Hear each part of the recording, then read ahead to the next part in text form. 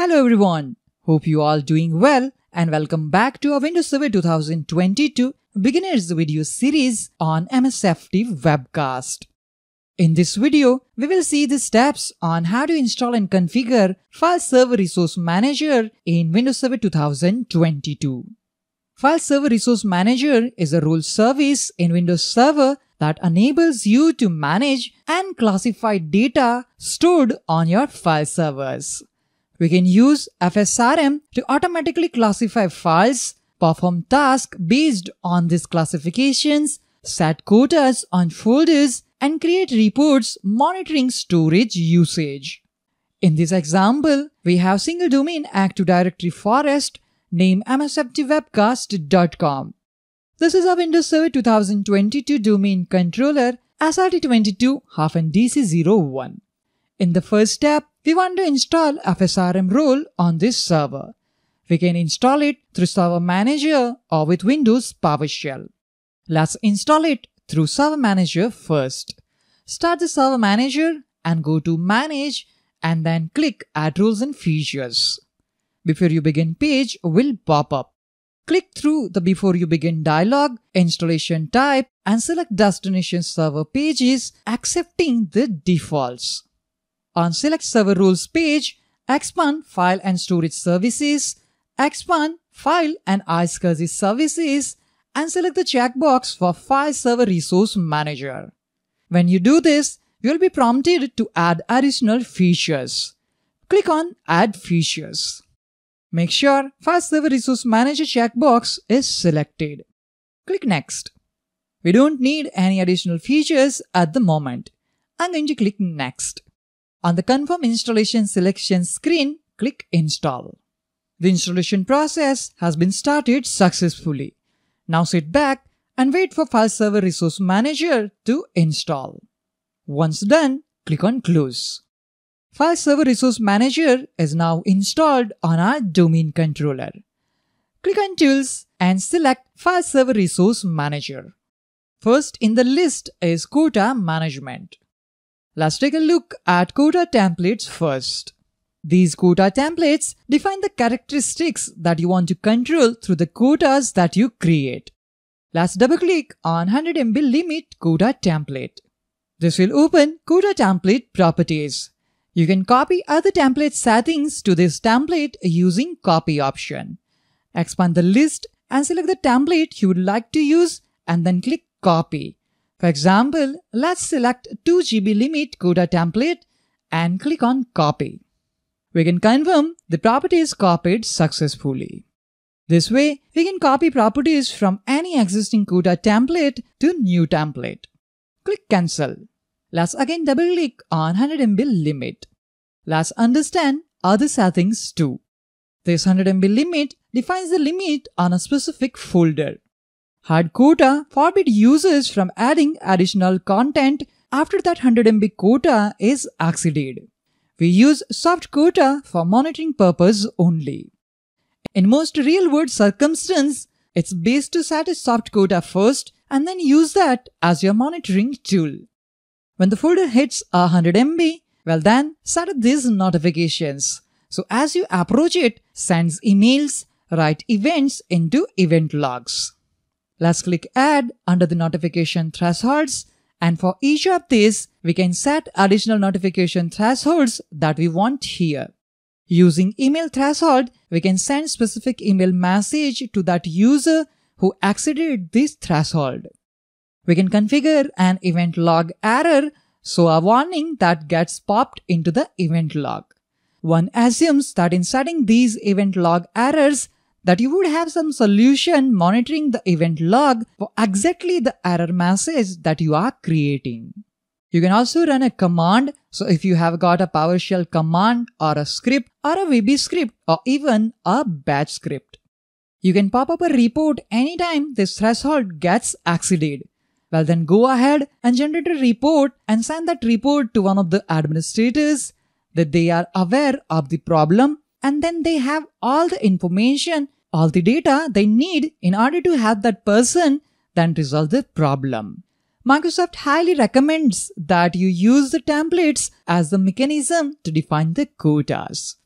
At the moment, I'm not going to configure it. Click on Cancel and again click on Cancel. If you would like to create your own custom quota templates, you can do it by right-clicking on Quota Templates and selecting Create Quota Template. From here, you can set up quota properties as per your requirements. Let's copy properties from 100 MB template.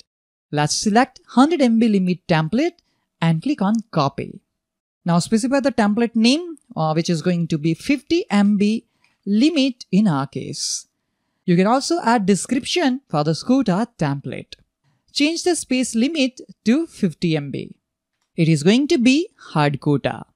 We will use the default notification settings. Warning at 85%, warning at 95% with email and event log, and warning at 100% with email and event log.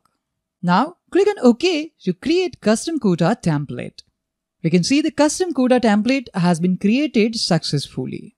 Open File Explorer, access E drive and create a new folder named FSRM Test. Let's go back to FSRM Management Console. Let's see how we can create our own quota. Right-click on Quotas and select Create Quota.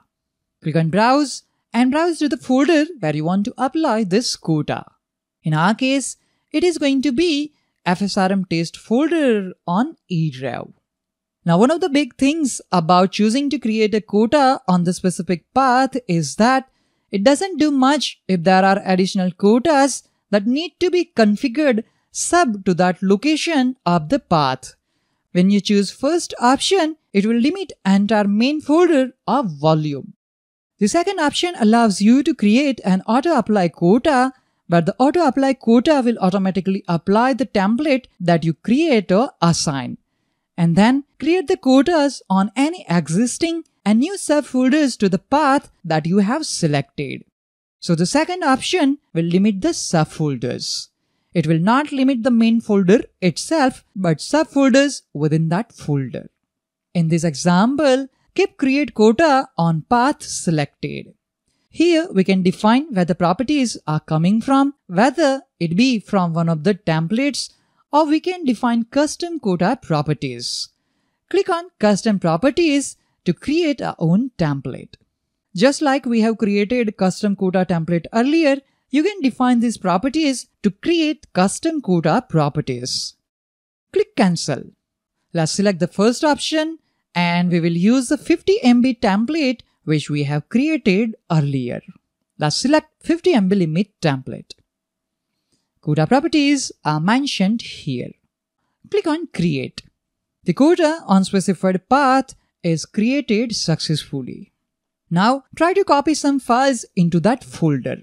Minimize the FSRM console and Server Manager dashboard. For testing purpose, I have created 2 sample text files on desktop. Let's begin by copying a sample file that's 48 MB in size. Go back to FSRM test folder on a E drive.